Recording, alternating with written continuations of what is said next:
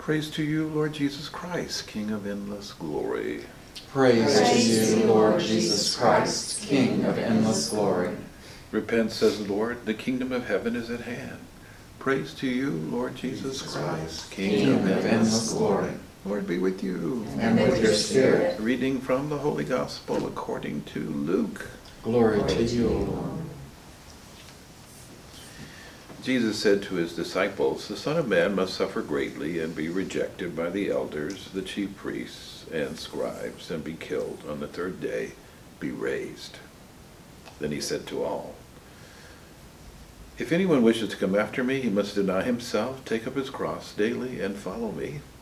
For whoever wishes to save his life will lose it, but whoever loses his life for my sake will save it. What profit is there for one to gain the whole world, yet lose or forfeit himself?" The Gospel of the Lord. Praise to you, Lord Jesus Christ.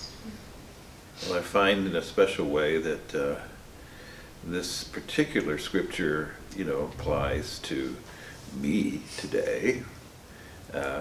If anyone wishes to come after me, he must deny himself, take up his cross daily, and follow me.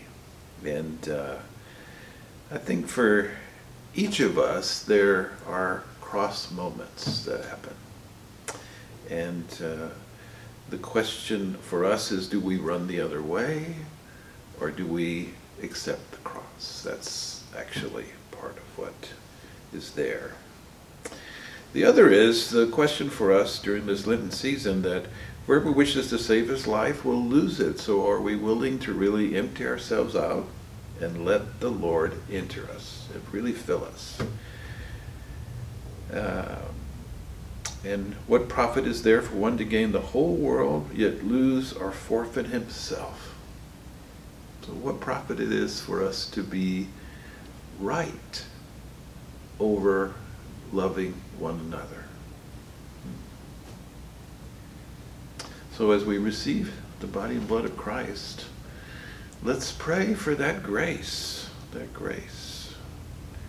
to know Jesus risen from the dead and to empty ourselves as he enters us.